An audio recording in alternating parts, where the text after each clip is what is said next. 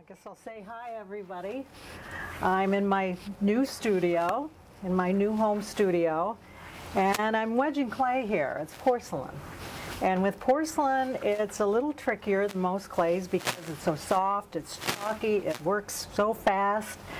And I usually work in stoneware, I work in myolica, and I work in all kinds of clays. And I have to have my hands in everything. But right now I'm working in porcelain, which is also, when it comes out, it is this pure white clay. That happens to be luster glaze. Very nice glaze, very hard to come by.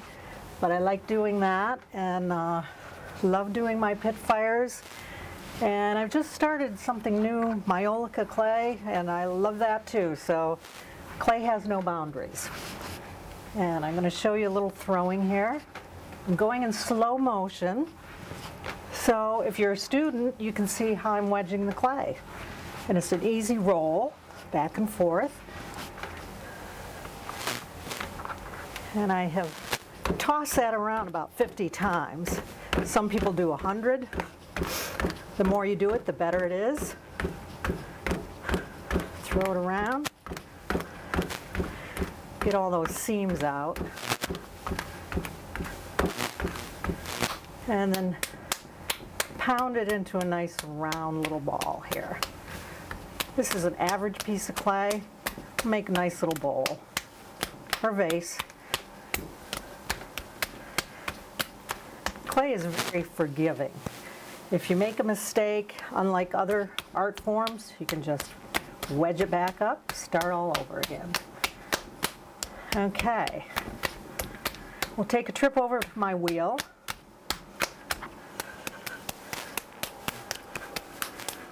And give it a good throw.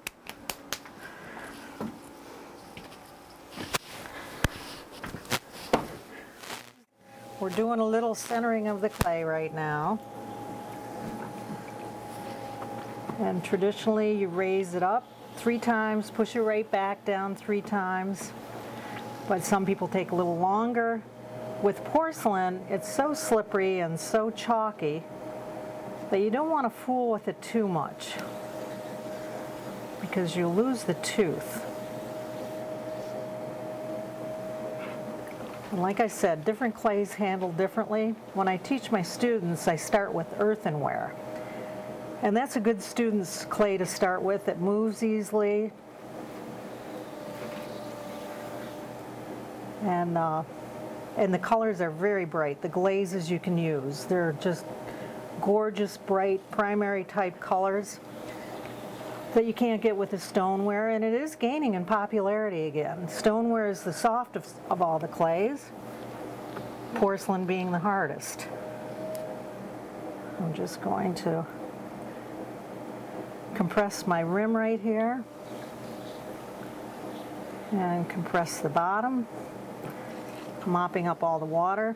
Different tools that you use are the sponges, of course, ribs of all sizes and shapes, rim tools of all sizes and shapes, cutaway tools, sponges on a stick, anything you want that makes your job easier.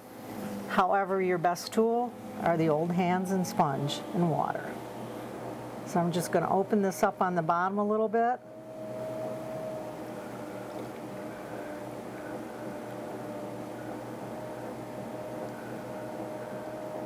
And compress the bottom.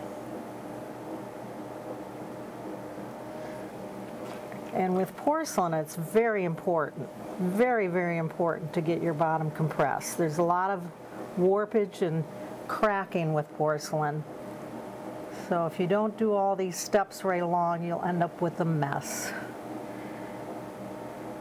I use porcelain for the pit fires, which I'll show you later. And of all the things I have a passion for would be the pit fires. Love doing them. Thrown the same way. Traditionally they're coil built, but of course I've modernized it my way, and I don't do the coil built. Now all I'm doing now are raising the sides, spreading it out into a bowl,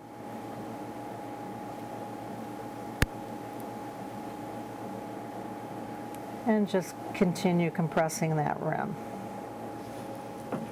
And like I said, the porcelain does not like to be manipulated too much, so the quicker you get to your shape, the better.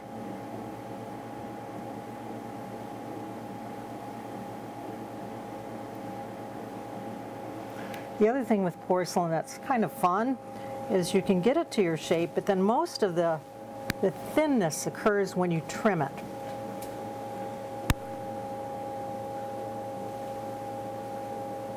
And you trim it when it's leather hard, which I won't be able to show you, but there's various trim tools. So I've got to get this bottom compressed even more. Use a rib, one of my favorites. Every potter has their favorite tools.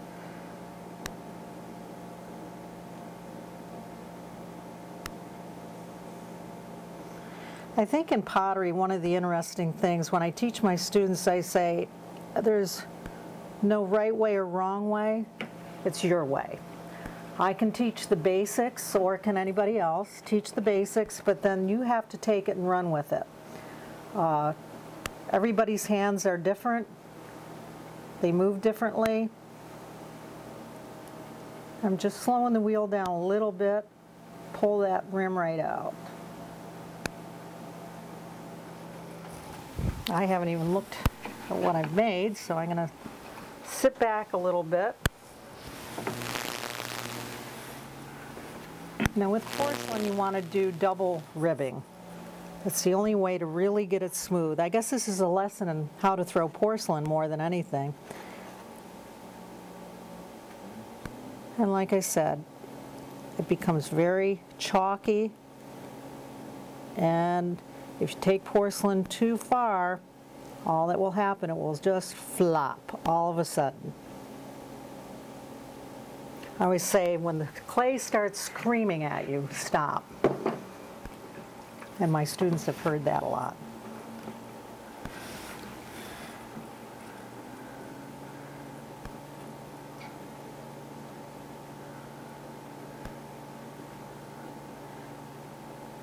And somebody once told me when I started early on that clay will change your life. And I thought, how strange.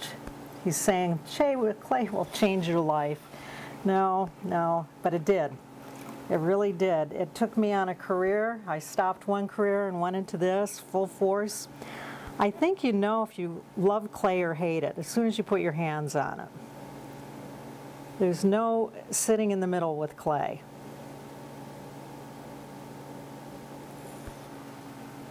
Like playing in mud as a kid. Brings out the child in us. There. I probably could just push that out a little further. And this is your simple bowl. This is what I always begin students with, is a bowl. And why? Clay loves being a bowl. It's just the easiest form. It goes right into a bowl, and then you can go from there. But if you can't make a good decent bowl, then I guess you shouldn't be in pottery. Just like I tell them, if you can't center, it's like a gymnast not being able to do a somersault. So everybody should work right away on centering. Okay, and there's your basic bowl. We'll cut that away, give it a little shape. But I would trim this later, being porcelain.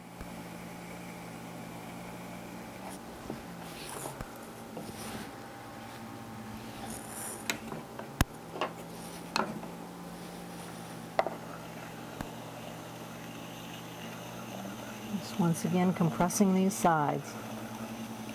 Now porcelain is what I use a lot for the pit fires. All kinds of clays used, but I find that porcelain picks up the colors of the earth a lot more, even though it's harder. Okay, I guess I'm getting off a tangent now because I love pit fire. I love talking about it.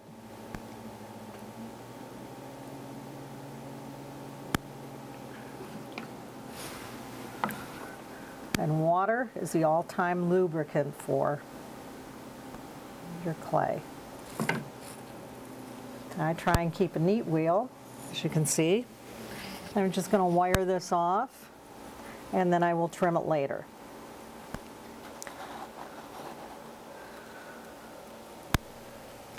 But that's your basic bowl.